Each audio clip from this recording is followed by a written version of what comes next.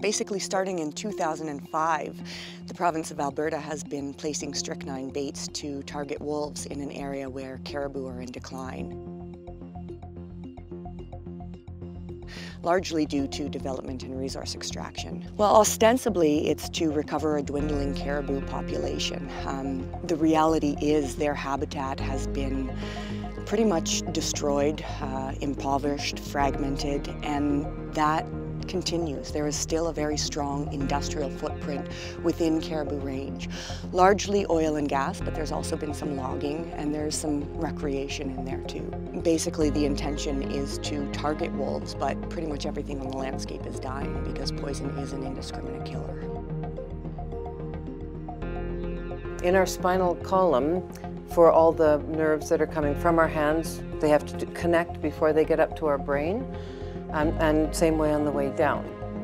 So those inhibitory neurons are the things that stop us from all being spastic and having all our muscles maximally working all the time.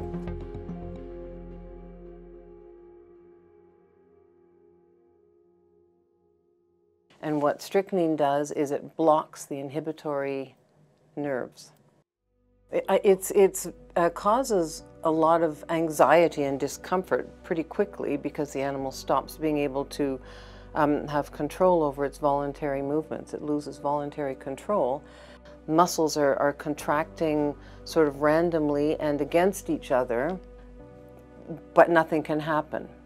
You know, so it's like having cramps in many different parts of your body at the same time.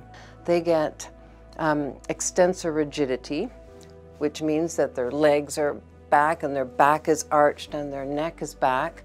But at the same time, mammals have to breathe by moving their ribs in and out and their diaphragm up and down. The diaphragm can't contract anymore, so it just sits there. The animal ends up dying most often of asphyxiation. So you die stretched out in a massive body Charlie horse.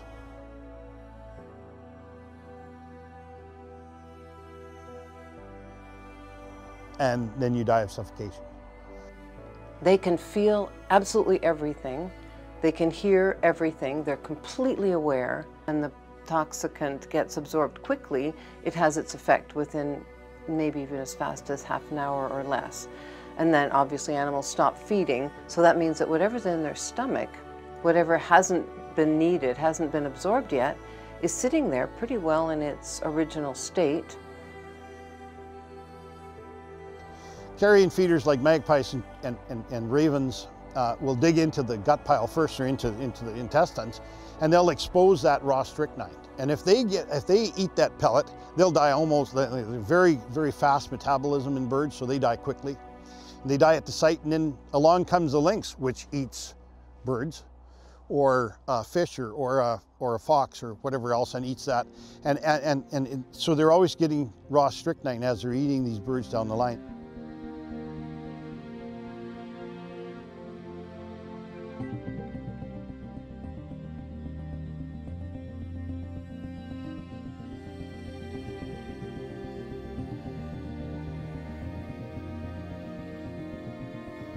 Yeah, so, and it's absolutely indiscriminate. The only animal that can tolerate strychnine is a pig, which is amazing, that they can gobble it up like candy. The last FOIP information that I seen on this poisoning campaign, I remember I was around when it first started and I had no idea of the plan, right? I just heard that we were doing it. I wasn't stationed here anymore. I heard that we were doing it, and I was surprised that we were allowed to do it. Helicopter gunning wolves and poisoning wolves for the management of a species of wildlife, because we'd never done that before in Alberta. I don't even know if Western Canada has a program, or anywhere in Canada had a program like that.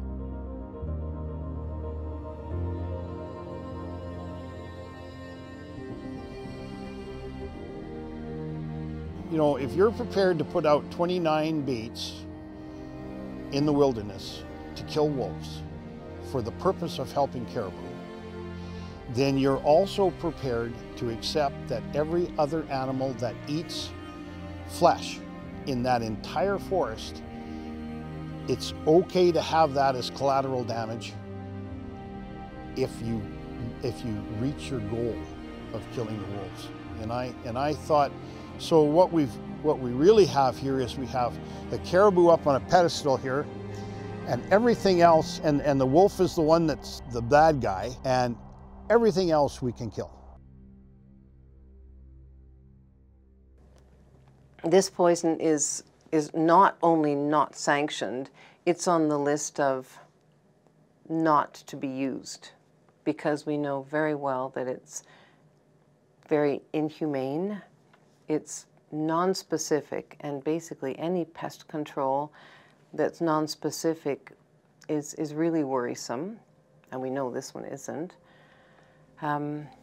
And the Canadian Vet Medical Association has a position statement that specifically lists strychnine as a not to be used, not acceptable predator control or pesticide.